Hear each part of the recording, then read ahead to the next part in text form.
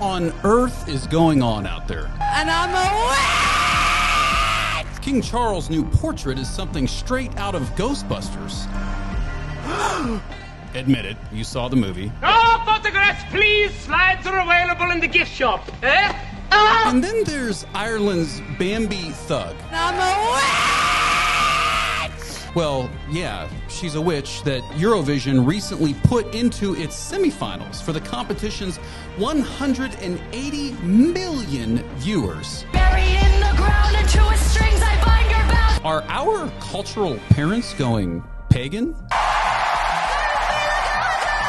Find out now.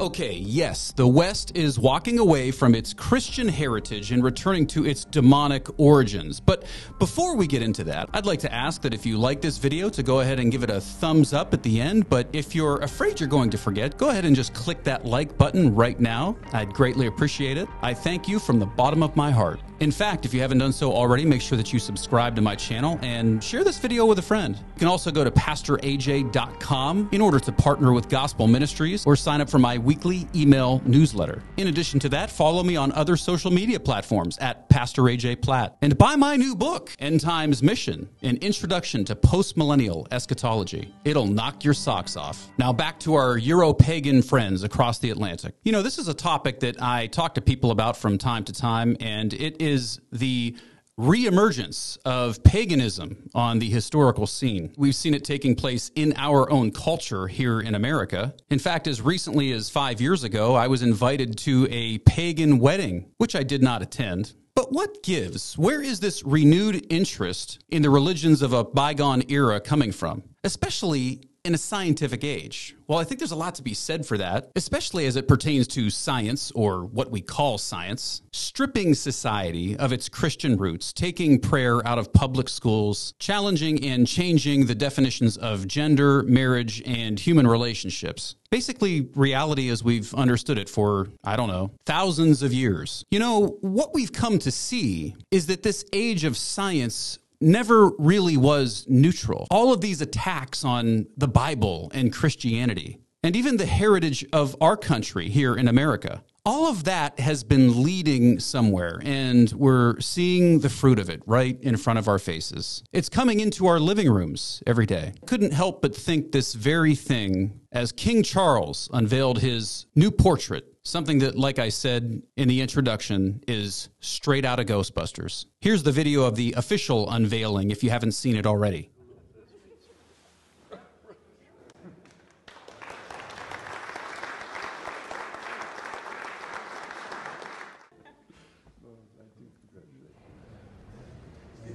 I wonder what his thoughts were right there.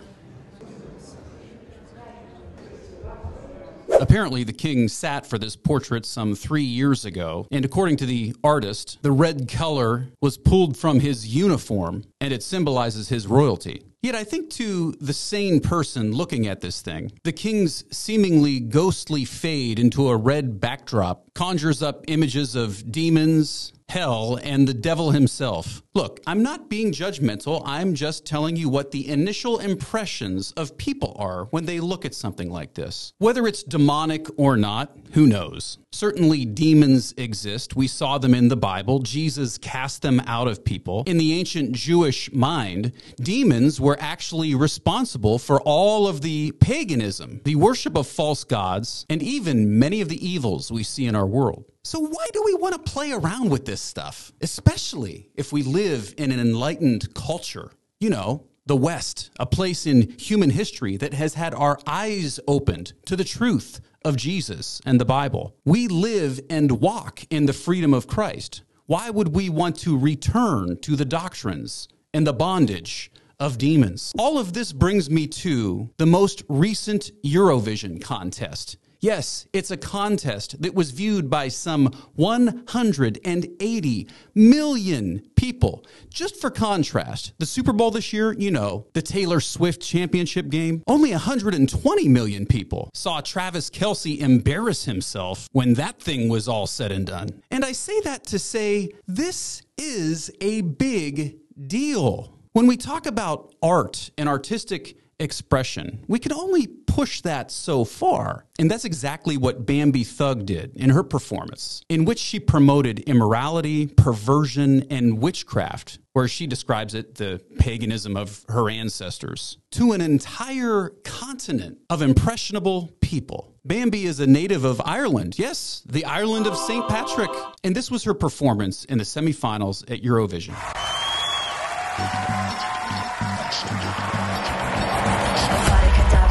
Destroy the feelings I have. I cannot avoid your twisted tongues. I hex the boy on you. All the praise in your bed escape your hands and make you sad. And all the things you wish you had lose. I know you're living a lie. I see the scars in your eyes. I know you're living a lie. I guess you'd rather have a star than the moon.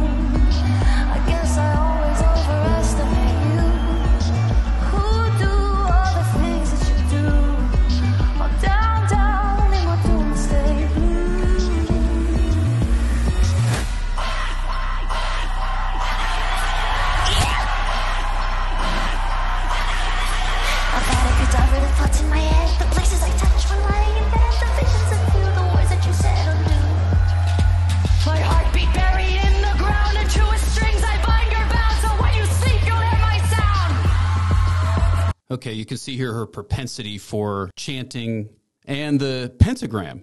Yeah, that's a satanic symbol, in case you didn't know. It's the upside down star. That's where her video began. Guess you'd rather have a star than the moon. I guess I always overestimate you. Who do all the things that you do? Romance, I'd beg, steal and borrow. It's strangely hollow. You.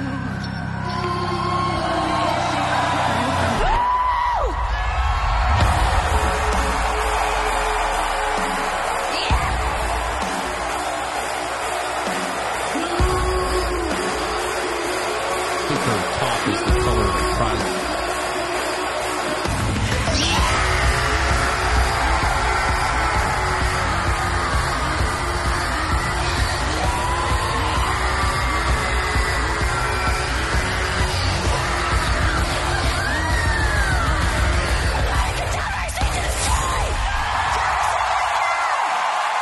Now, her performance closed with the phrase, "crown the witch." And apparently she cast some magic spell at the end there as well. Something from Harry Potter called the death spell. I'm not sure who's really going to die from this. Certainly she and others will experience eternal death if they aren't covered in the blood of Jesus. But this is what was most disturbing to me. Take a look at the cheers of the audience celebrating this blatant display of paganism.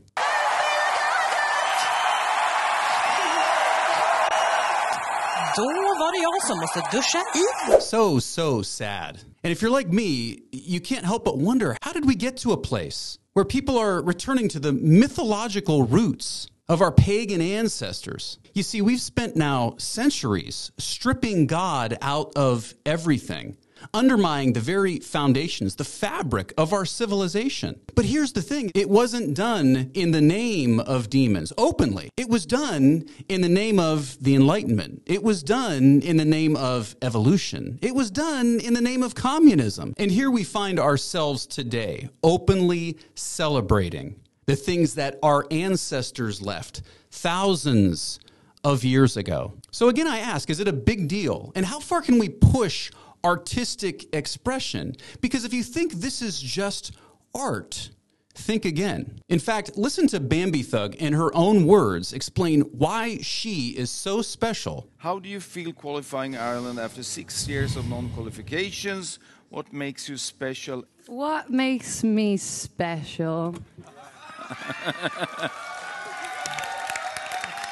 on! Come on! Do you know what makes me special? I'm a queer. Woo! And I'm a witch! Yeah, I don't think that kind of stuff makes a person special. What makes a person special is the way that they were uniquely created by the one true God and his son, Jesus Christ. The way we're gifted by his Holy Spirit to impact the world around us, displaying God's character to those who need it, and communicating the gospel. Let's not forget about that. Being a witch doesn't make you special. It just means that you're misguided and you're practicing evil. And I know, you might think that I'm being judgmental. You might feel like I'm a little too tight around the collar. Don't we need to loosen up a little bit? I think we need to realize here what she thinks about her practice of witchcraft and what this performance means to her. I was recently grieved beyond words when I saw her explanation of why she gives such an open expression to her pagan practices through her music. Take a look at what she says here, because it reveals that this performance is more than just artistic expression. Again, like, you know, I want to understand, I want to seek knowledge. Witchcraft is kind of a big part of your life, isn't it? You know? So what does that journey look like? Was there a out of world moment, or was it that you made you want to pursue witchcraft? Okay, so directly asking her why she utilizes witchcraft so much in her performances. Did it come to you? Like, again, please enlighten me as much as you can. So I'm Irish. Our heritage before Catholicism and everything was pagan. Mm-hmm. And you've got to go back, I mean, to like the 400s AD, really. I mean, to go back to the time of St. Patrick, like, that's how far back you've got to go. So I think it's like in my blood quite a bit. It's in and her as blood. a kid living in the countryside, I 1600 would or always 2000 make years ago. potions. If I was in trouble, I would run across the road to the forest and go and talk to the trees.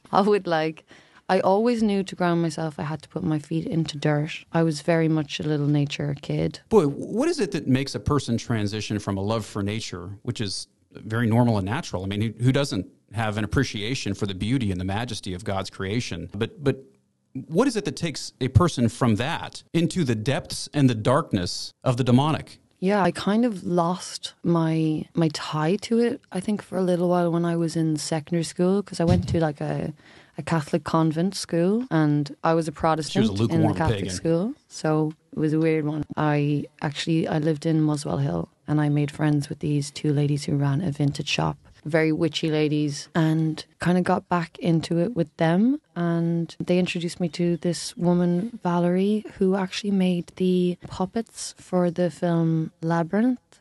So Hoggle was based on her dad, and we would meet at her house for full moon meetings, and we would chat magic and meditate and drink wine. I'll tell you what, shows the power and the influence of your social circles.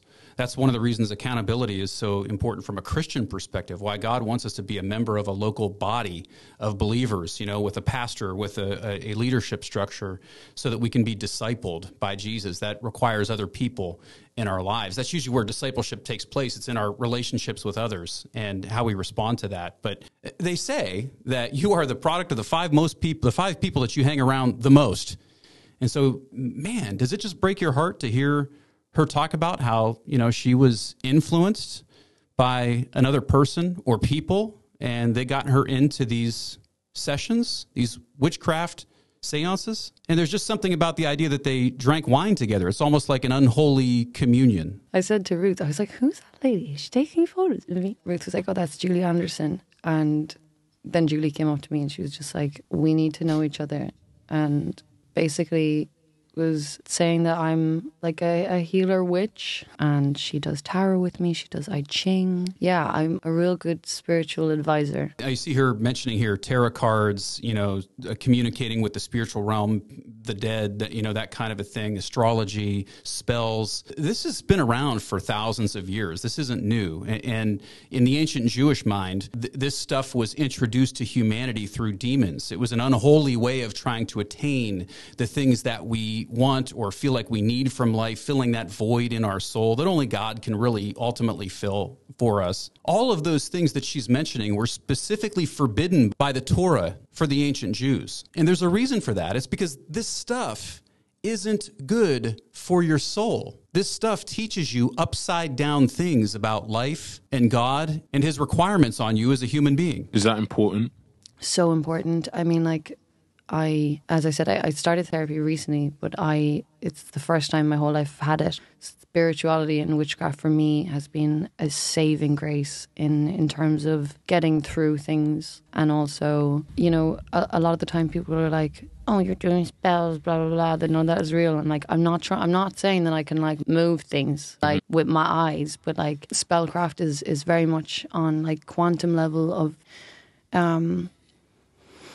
I guess, changing your brain, you know, changing what you look for, like looking for more positives or looking for change, then you see the change. So spells in her mind, I guess, are something that's not casting an influence over the physical world, but something that changes you on the inside, maybe changes your mindset or your perceptions about right and wrong. Things like crystals where you say there's rose quartz for self-love, you know that's for self-love. Therefore, when you're holding it, that's what you're calling into yourself. So it's like you're putting attributes on these physical objects to help you achieve it yourself. Right. You know, So I think you can see a distinction there between magic, which that's what she's talking about, witchcraft. You're looking at physical attributes in these items that are going to somehow bring you good luck or prosperity. Whereas the Bible teaches that God is near to every man, and each and every one of us are seated at the Father's right hand in heavenly places in Jesus Christ. That's what spellcraft is really for me.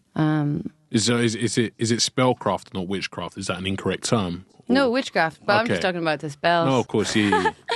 Okay, so there you see that this is more than just a performance. I think for her, paganism and witchcraft are a connection to the spiritual realm. And she believes that as she's performing, as she's doing these things for these large crowds, for her home country that's cheering her on, she is being influenced by demons and spiritual forces in dark places. And wow, this just breaks my heart when I see it. As a pastor, as somebody who cares about people, I know how much God loves Bambie Thug. I know how much God loves her fans. I know how much God loves Ireland because he sent St. Patrick there centuries ago. And now to see many there turning back to their pagan roots, and many in Western culture, many in America today, turning back to their pagan roots. It's so sad because God has so much better for you. But what are your thoughts when you see some of these things? Do you feel like it crosses the line? Can somebody honestly be influenced by the demonic realm, by these kinds of things, and claim that it's just art? And where do we draw the line on it? How do we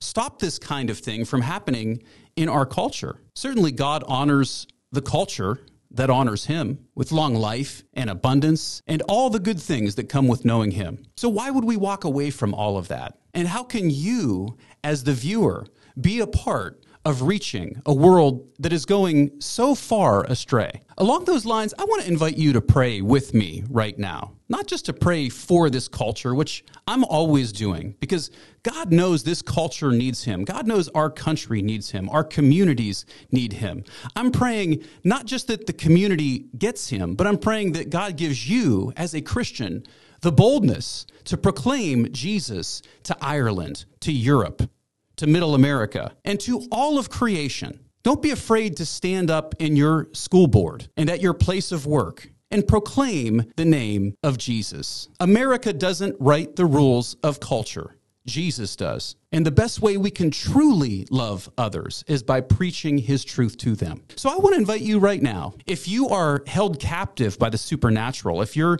involved in witchcraft, if you feel like you're in a dark place and you need God to break through, I want to encourage you to say this prayer with me right now, because I think it'll change your life. We're just going to invoke another name over you in your life. It's the name of Jesus. So let's ask him to come into our hearts right now. Just say this prayer with me.